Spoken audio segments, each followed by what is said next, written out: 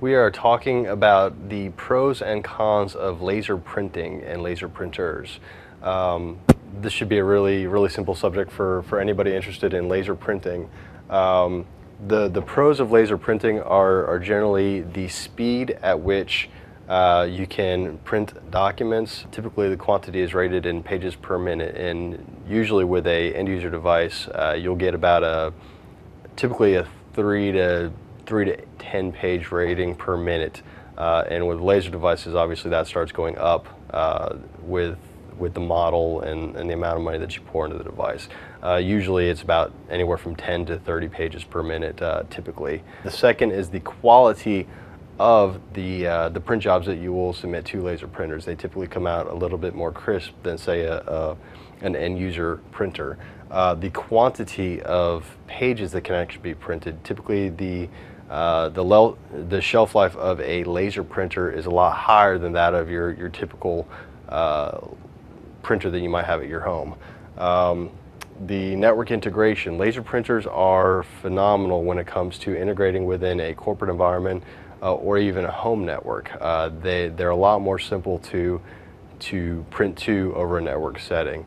And the efficiency of the machines. They are highly efficient devices to use to print to, especially if you're dealing with the HP 4100 series laser printers. Those are awesome machines.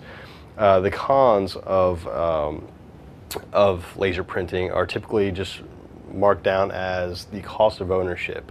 And by cost of ownership, I mean the initial price to purchase a laser printer. They're typically a lot more expensive than your end user device.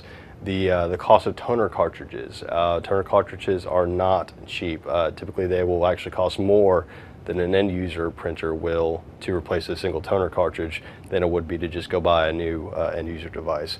The repair and maintenance costs.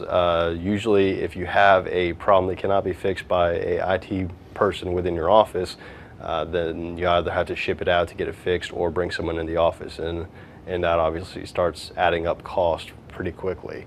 And finally, the replacement cost. If you have a laser printer and it breaks and you have to replace it, obviously you have to pay that sum of money over again in order to replace it. So those are the quick cost of ownership cons. And then the last con that I can think of is the management and maintenance tasks.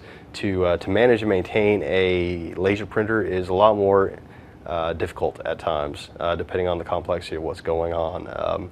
You have roller change outs, you have drum replacements, things like that. And depending on the model, some of those tasks can get pretty hairy if you don't have a good mechanical mindset of sorts. So those are the pros and cons of laser printing.